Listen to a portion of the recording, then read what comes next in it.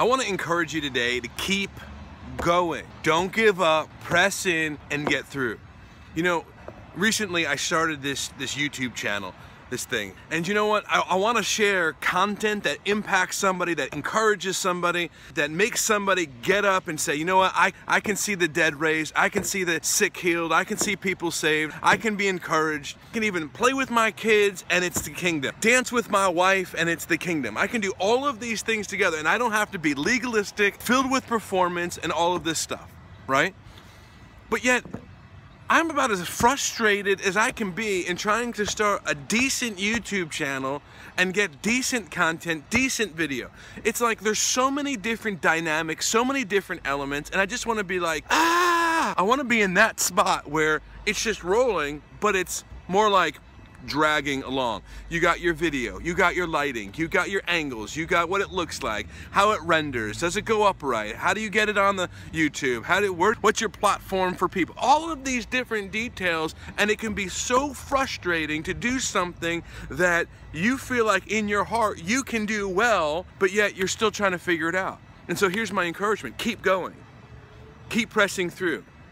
There's been a couple times I've uploaded videos that just haven't gone well. They don't render well, they don't look great. And I'm like, no one's gonna buy this thing. No one's gonna join the journey. But maybe just the imperfection of trying to find what's perfect, so to speak, before the Lord is really the whole of it. Willing to press through. This is the same thing in marriage. Willing to press through the hard times. With your kids, pressing through the hard times. Why? Because you see an end result of a healthy marriage. You see the end result of healthy kids. Pressing through your church. You know, being plugged into a place. And maybe when things aren't going well and people are at it, you're like, you know what? I see what this place can be. Your job. Maybe you're an entrepreneur and you're starting something new and it's like, it's not working. Why isn't it working? I could do it. I know I can do it. Hey, hang on. Press through. And if it fails, you get back up again. If you're getting dragged along, guess what? Press on through.